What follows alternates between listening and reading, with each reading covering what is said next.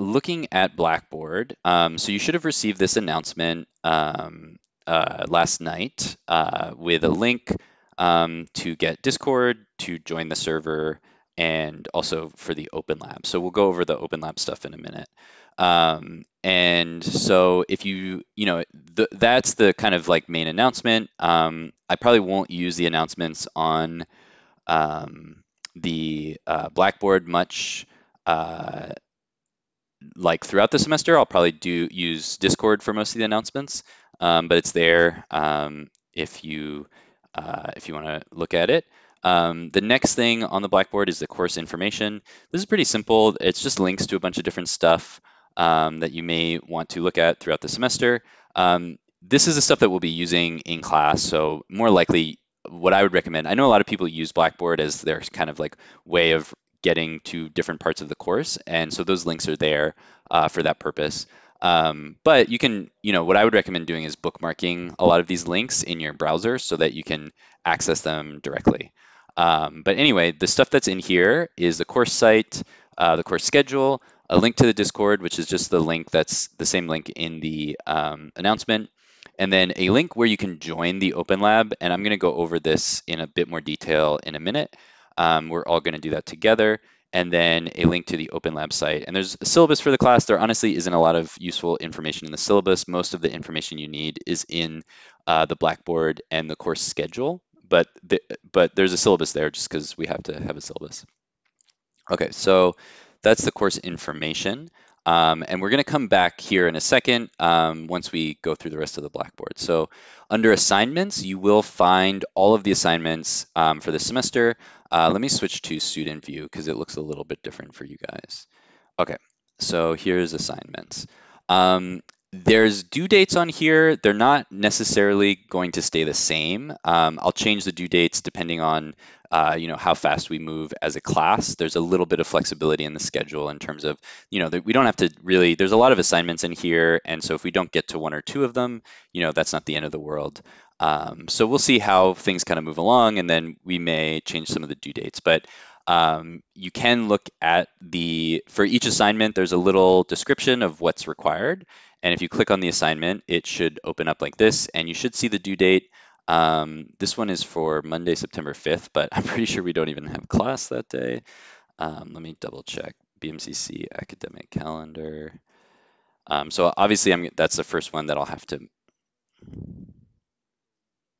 Yeah, so that's Labor Day. So yeah, I kind of just like chose a bunch of dates. So I'll go ahead and update that after class today. So yeah, those are already going to kind of move. But yeah, so anyway, if the due date was right, you would see it here. But we're going to have to move that one to the next day or whenever. But then what's more important here, or the due date is important, but what's more useful here is this button that says View Rubric. It's kind of small, it's a little bit hard to find, but if you click on that, it's actually going to open up in a new window, so you guys won't see this. So let me make sure to open up in this window. Here we go. You'll see a rubric, and in this rubric, you'll see everything that's required for the assignment. And I'm looking now, I spelled documentation wrong, so I need to fix that as well.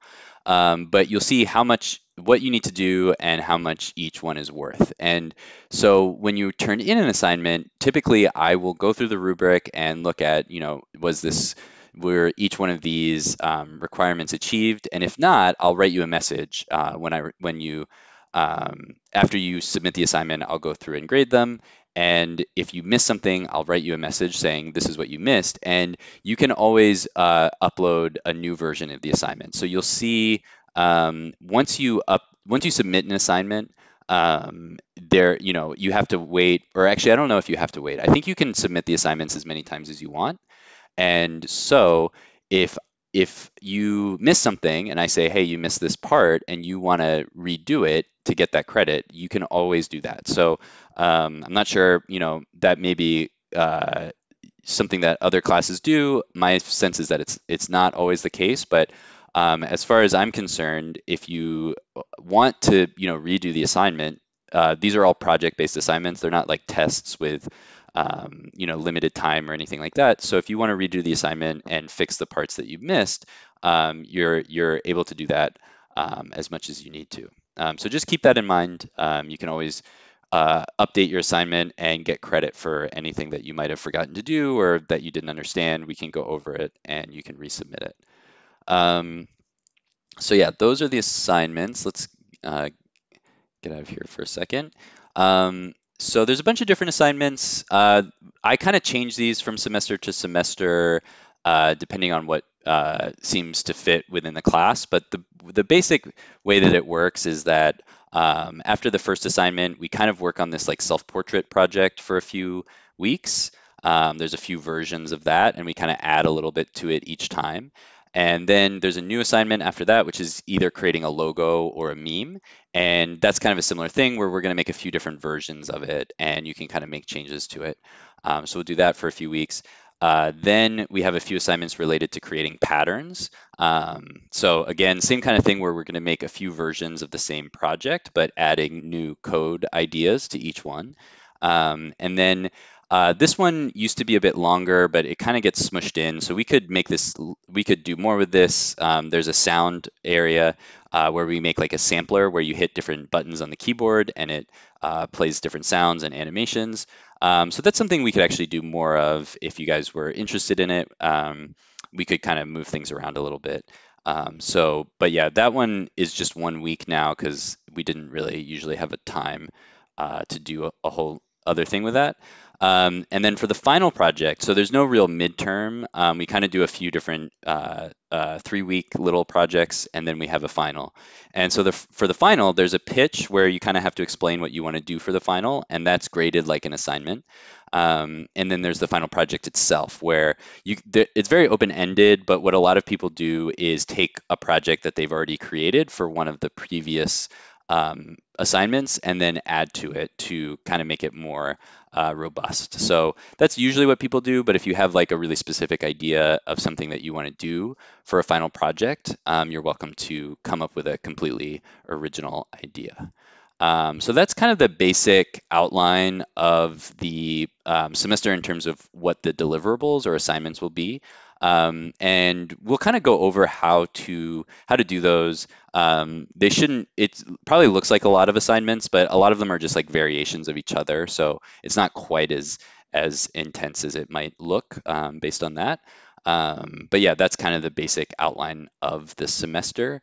And you know, if we need to change things as we go, I'm open to kind of moving things around or being flexible on that.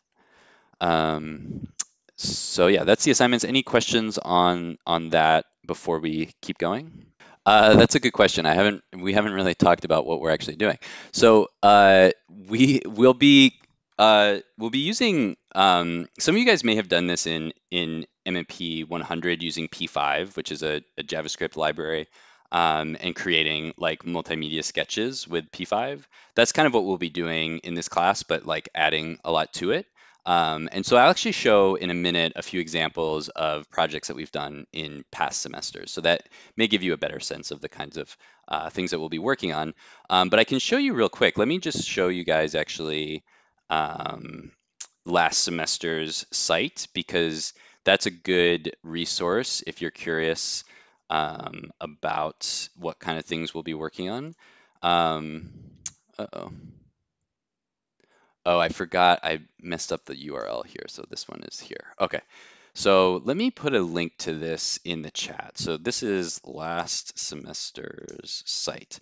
And the Open Lab site, we'll go over how it works in a moment, but this is basically where you're going to post everything that you work on. And so if you look under here and go to posts, you'll see the projects from students last semester. And there's a lot of different types of projects. You can see some documentation and some descriptions of the kinds of things that we made. So a lot of the projects involve first writing some code that like creates, this one is a sound sampler. It looks like this embed is broken, but if you click on the code, you can see the code here. And, if we run it, hopefully it would run, but we don't need to do that right now. There's some missing images here, so I'm not sure exactly why that is. It may just be, oh, I think it's actually just kind of loading slowly because there's a lot of different posts. Anyway, this is kind of what what your projects will look like, where you'll have some code that you write to create a project, but then you'll have some documentation. So like you'll take images or videos of the project and also write a little bit about what what you were working on. So that's kind of the basic idea. I'll go over how we're going to do this in a lot more depth, but that's sort of what it will look like once we start turning in projects. Um, any other questions about the assignments? All right. Well, if anything comes up, feel free to chime in.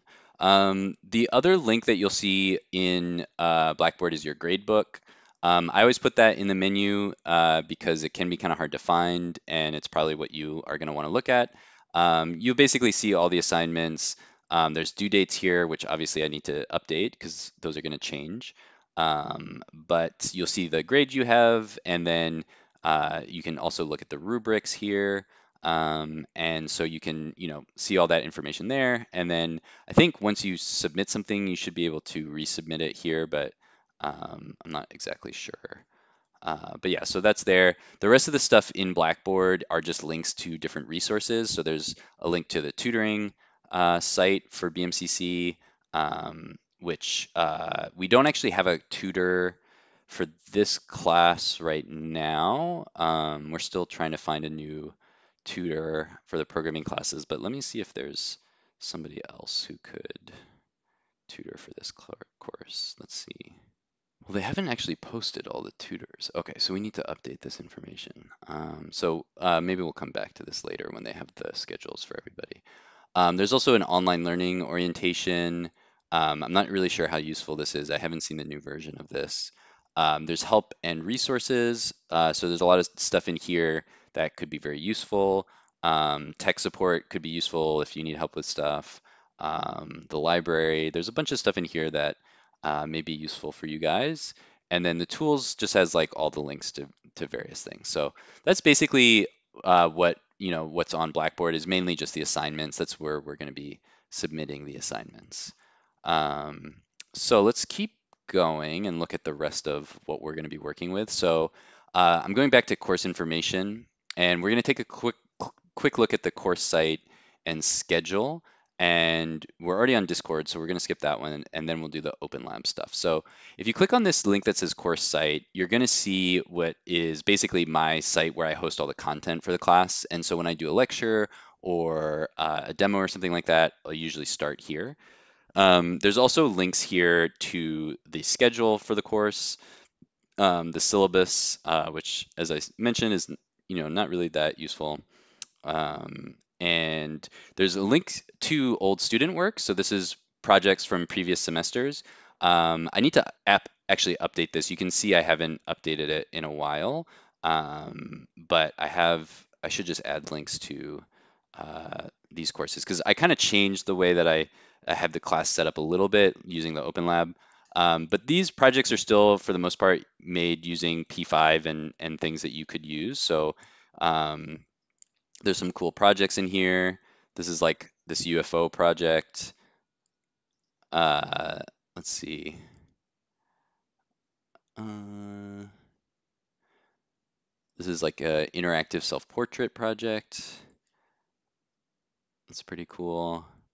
Um, let's see. I'm trying to remember. I haven't looked at these in a while. Oh, this is somebody did like an Ocarina of Time where you can play melodies using the different buttons.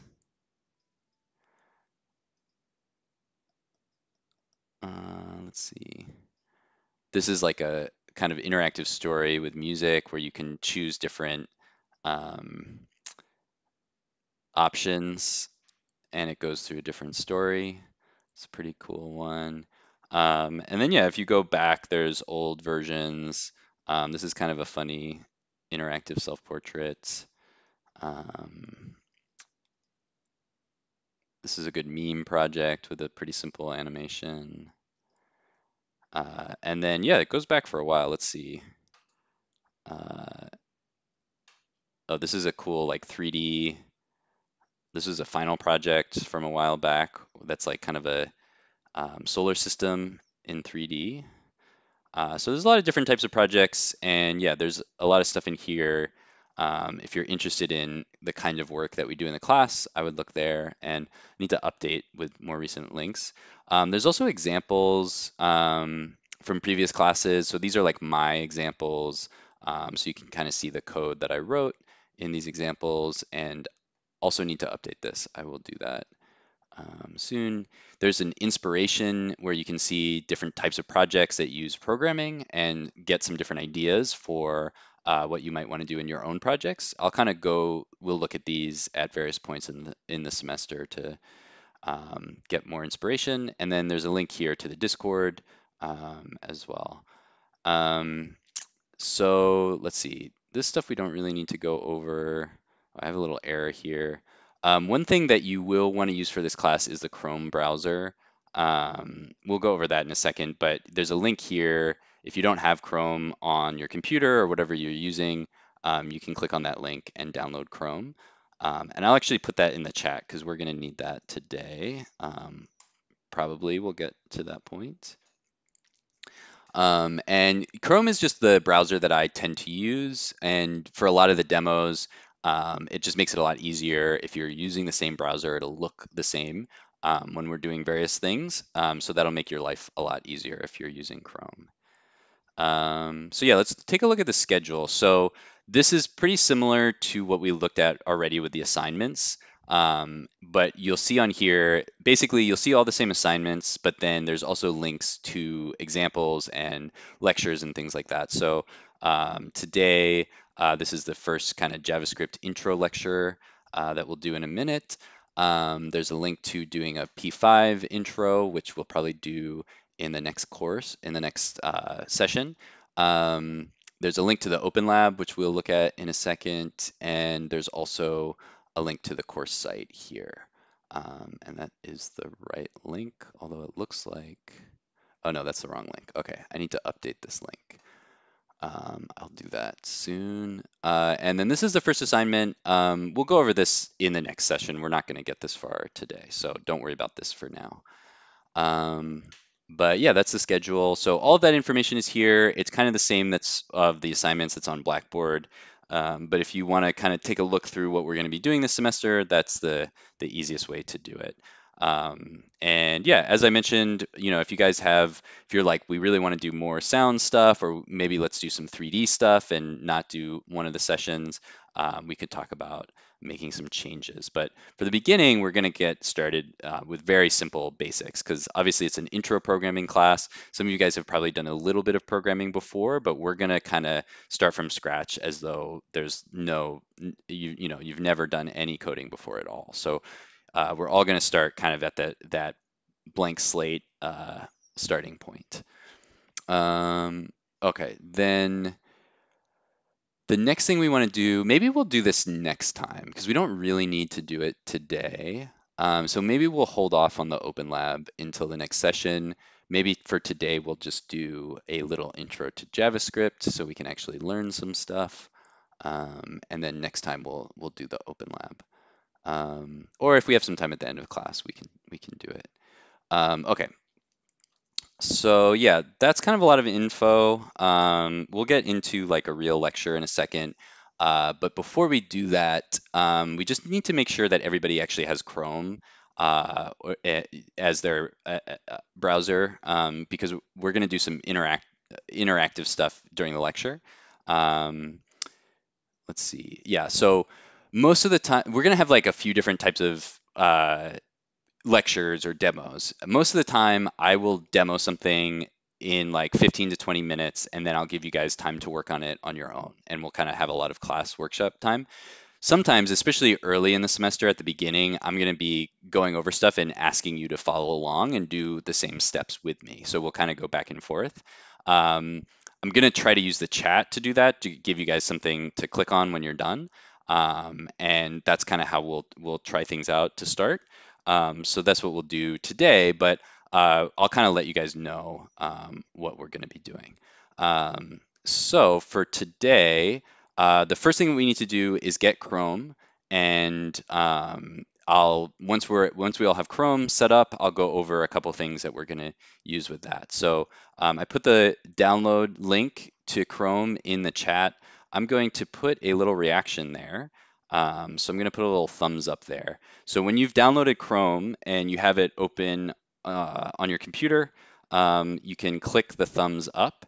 If you, for some reason, are not able to do that, if you're on your phone or something like that, let's put a different emoji. I'll just put let's just use the floppy disk. So if you can't download Chrome for some reason, just click the floppy disk. And when those two numbers add up to 12, we'll be ready to continue. So while we're doing that, if you have any questions, let me know. And then we'll just wait for everybody to get ready.